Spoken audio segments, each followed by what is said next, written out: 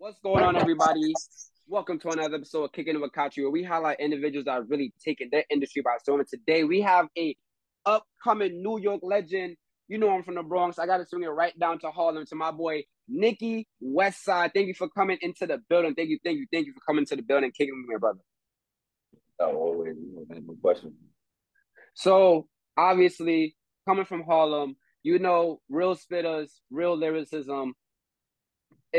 Is that really, as you coming into the game right now making music, do you think that there's still a space for the bar for bar action that we see in music? Because I see a lot of melodic stuff going on, a lot Yeah. of dance stuff going on. Is lyricism dying, or you think there's still a niche for it in the rap game?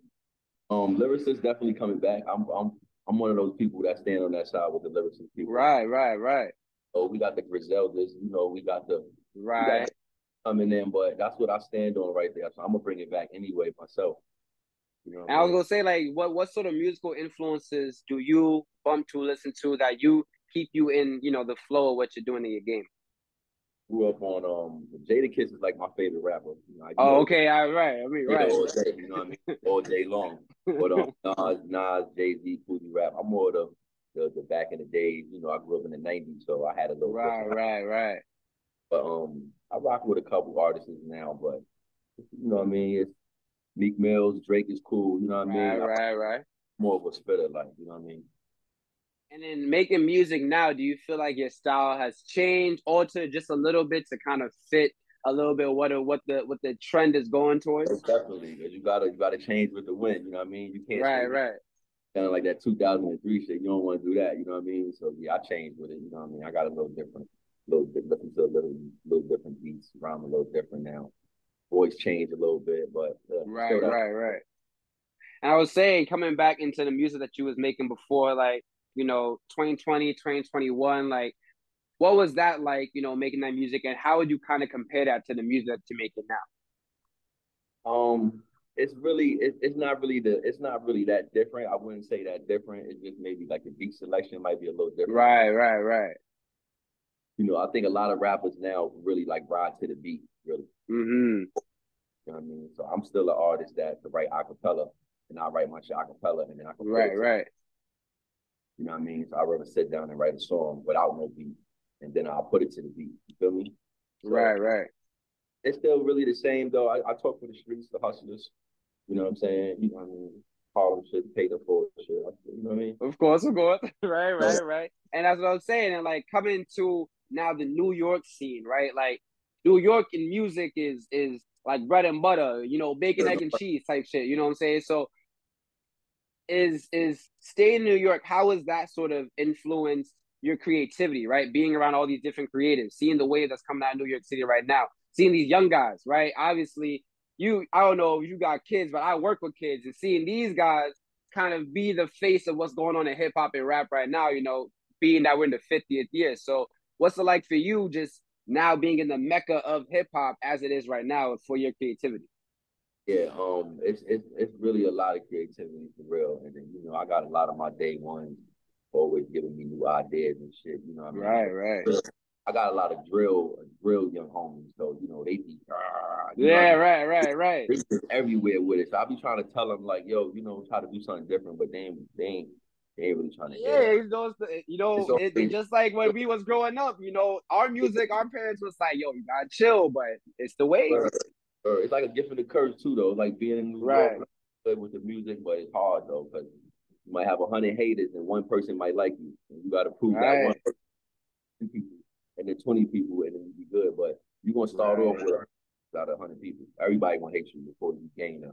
You know how that goes. Like so, it's like a gift and a right, curse. right. And then speaking with collaboration, obviously, overall management, right? Dominic Lord, we're getting into the business with the heavy hitters, right? So how is that like, experiencing, fueling your creativity, your passion, your drive, and now joining the collective, joining the brand to really elevate your brand and elevate your sound?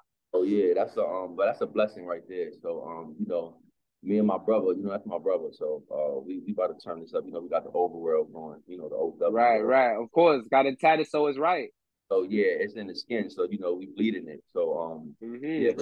Let him know that, I put him down. He said that he gonna manage me and do my thing. So we got into the business side. Our family is family, but we know how to Right, right, right. do business as business people. So he put me on a mind state as a business person. I know I'm your brother, but you still gonna be my Right, right, right. yeah, so we about to turn it up. We got a lot of things going down. I'm about to bring a song out called Made in Harlem in about a week on Spotify. So, what I'm saying? Good song. Can't wait for you to hear it. And I was saying, coming from like independent artists and now, like you said, the business side, getting into the mindset of business. First of all, Yeah. love the idea of family getting into business. Yeah, 90% business in the rap game. So, you Right. And got that's what I'm saying. You feel me? A lot of y'all people, me as an outside looking in, listen, man, I feel like if you're from New York, you had dreams of being a rapper one time in your life. You know what I'm saying? I thought I can freestyle my way into a record deal. You know what I'm saying? But that. obviously, is what you're saying. It's more right, right, right. But as you're saying, it's a lot more up here than it is down here, like a lot more business. So, what kind of things did you have to learn to navigate your own brand and get your own stuff going? One thing I gotta learn is like how they say patience. Sometimes you gotta Right. know wait, but sometimes you gotta know when to take it too. When to So go, right, right. I had too much patience, and I was offered like a record deal, but it came so fast. It came like as soon as I came out of jail. But he told me he was going. I'm gonna give you a record deal. So you know how niggas right, go. Whatever. right, So right. he said, "Yo, I like that song. I want to give you a record deal for the song." Wow. It was like you want to sign this record deal, or you got 10 of your people with you, or do you want to wait to get a record label over a record deal? Right, right, right, right. I said no. I said I will wait to the team. I don't want to. So I declined it or whatever. But things come at you so fast, you don't know Right, how. exactly. Now, do I regret it? To tell you the truth, yeah, I should have probably took the deal because it was 10 of us. Now it's only about 3, 4 of us right now, really like strong Right, together. right, right. They gone. You know what I mean? We got a Right, whole branch now. You feel me? So I just thought, right, wait, but that's too much patience. So I know how to. right, right. Because you don't get too many opportunities in life. So when you get the opportunity, you gotta know when to take it. So you change your life. I heard a real smart word the other day. I know you're gonna like this. It was called analysis paralysis. The idea like you think about things, like you said, you think about things for too long, you just stuck. Yeah, you get stuck. That's why they say you think long, you think wrong. Right. Right, right. You gotta know when to take it, and you gotta open your mouth and take your opportunity because you ain't gonna just, you know what I mean? So like as you said, like now we're going into the moving forwards, right, and talking about what's next, right? Like I'm a stalker if you didn't know when it comes to my job on this side of the interview, you know what I'm saying? And the last song that I seen is 2021. Like, when am I gonna get the next track? Right. I'll be slipping. Because that's that thinking long too much. You know what I'm saying? Okay, So okay. I've been working though. I got like 50, 60 songs or whatever. I just got all my Nice. stuff. I like 4 mixtapes, so I'm definitely gonna bring something out. And yeah, definitely. Because with the global warming, it's gonna be cold, so I'm gonna need some songs. Yeah, I'm gonna keep my foot on the neck. I'm gonna keep my foot on the neck. Uh-huh. Word on that though. Definitely coming out with some. You know what I mean? I'm doing different music, but I'm gonna come out with my sound first, and then I'm gonna show y'all what I can really do because I got different kind of stuff. You know what I mean? So Right, right, right. And then like to close us out, you know what I'm saying? Like the stories and the narratives I always bring onto this show, I always know I have it so that other people watching it that are going through their own stories and their own journeys can learn something from the people that are bringing onto the show. And I know that everyone has something they can teach another person. So what are 3 life lessons or 3 gems that you kind of carry through your life that you can, bestow onto the next person, pass the torch along?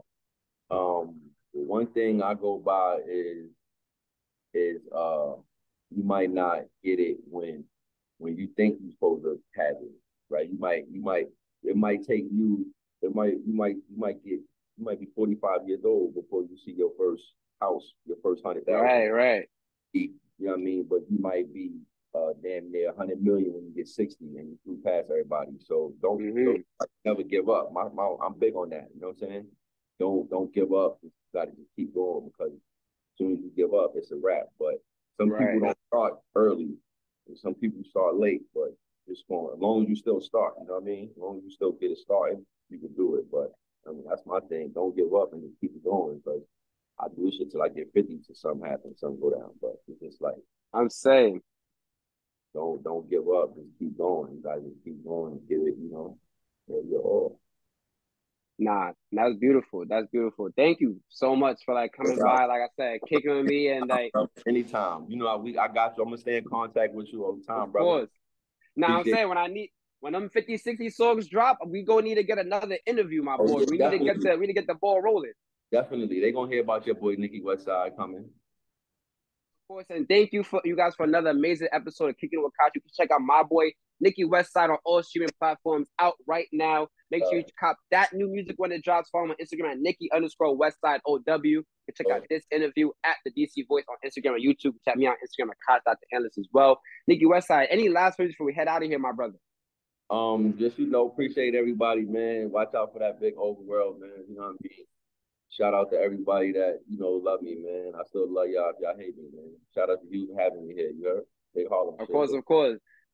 Yo, I'm saying two New York legends. They're gonna remember this interview. Of course, of course. That's a fact.